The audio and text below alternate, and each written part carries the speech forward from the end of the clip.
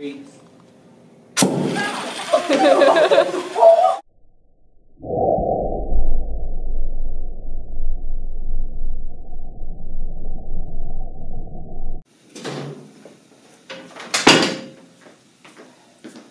Hello, I'm Yeany, and today in Homemade Science, we're going to take a look at my tennis ball cannon.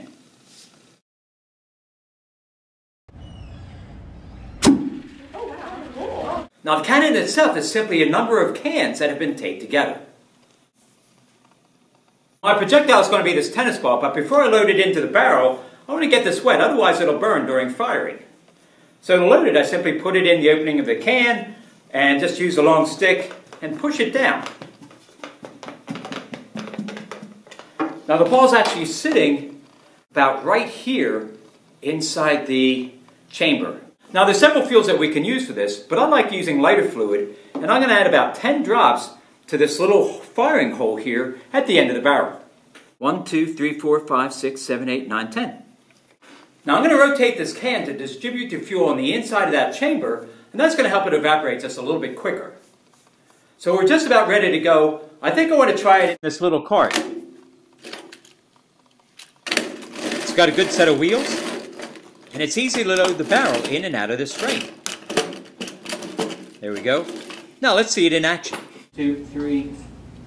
3. 1, 2, 3. Explosion. Oh my God! Oh, reload the cannon. 2, 3. Whoa! Now this cannon on the wooden frame has quite a bit of mass to it. I have another cannon that's mounted on this plastic frame, and it's much lighter. So what kind of difference do you think we'll see with this cannon versus this one?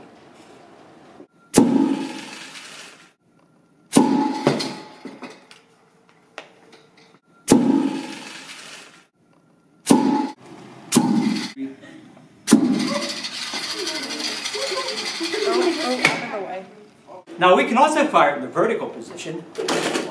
So I have this stand here that's going to hold the barrel straight up and down.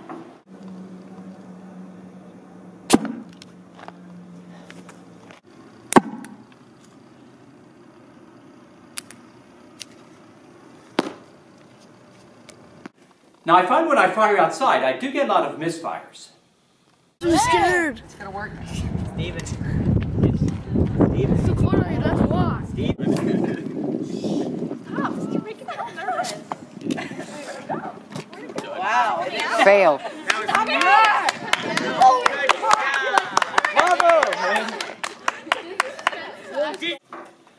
To get around that, I'm going to use this old gas grill igniter. The ball and the fuel have already been added, and next I'll take the tips of the igniter, insert it into the can, and then cover it with a piece of duct tape. Sealing over the fire hole keeps the wind from disturbing that fuel-air mixture that's inside that chamber. 1, 2, 3.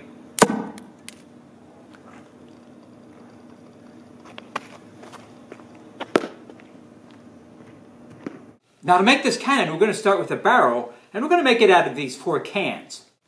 Now I really like these cans that asparagus spears comes in. They're a little bit longer, the tennis ball fits in it nice and snug, and there's no ridges in it, which means the barrel inside is nice and smooth. Now the first can is a little bit different. I still left the bottom on it, and the top part was cut out with a saw so that it has a ridge on it, which actually keeps the tennis ball from going into that chamber. If you can't cut this hole out, another possibility is simply cut off the lid, drill 4 holes, and then simply thread a wire from one side to the other so that it crisscrosses in the center. You can tie it at the one side. Either method works fine. Now this is the combustion can, and I'm going to reinforce this with a little bit of extra tape, just for safety.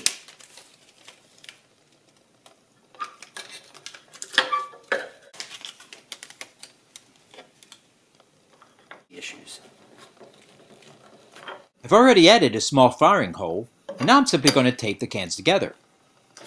You can use aluminum tape or duct tape. Either one would work fine.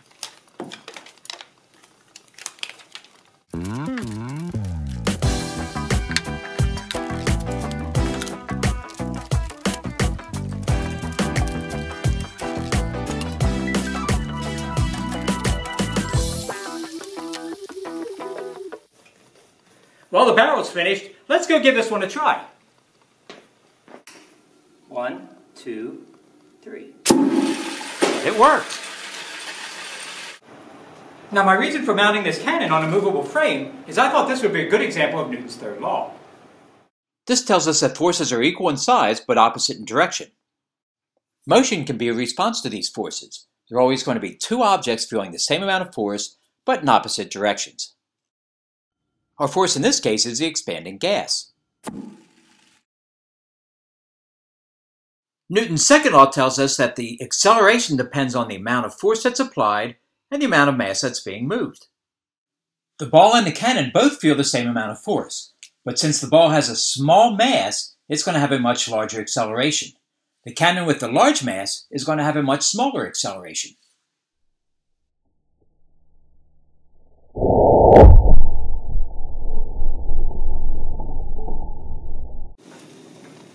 I'm sure by now you've noticed the alternating strips on the floor. Well, if we record the movement with a high-speed camera, we can go back and calculate the speed of the ball and also the speed of the cannon.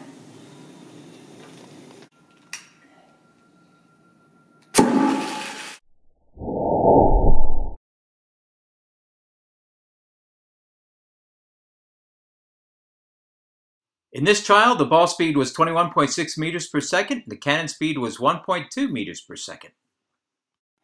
Now let's start with the plastic cart.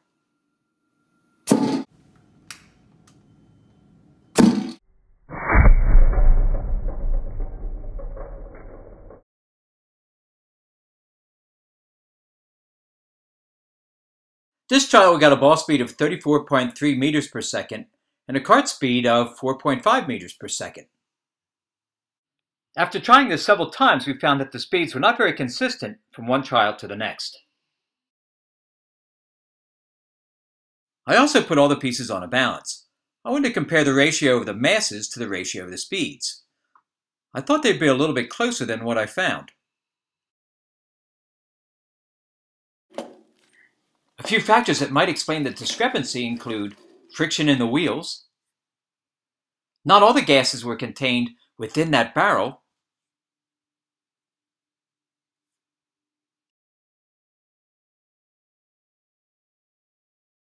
While reviewing the tapes, we also noticed that the barrel doesn't remain seated against the back of the cart. It actually moves forward as it's firing.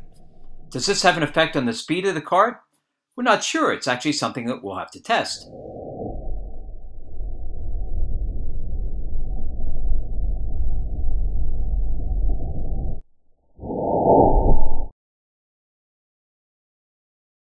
Well, I hope you enjoyed seeing my tennis ball cannon, and I have some new ideas that I want to try for this, so hopefully we will do an update in the near future. In the meantime, I'd like to thank you for stopping in, and come back and see me again. Okay, bye.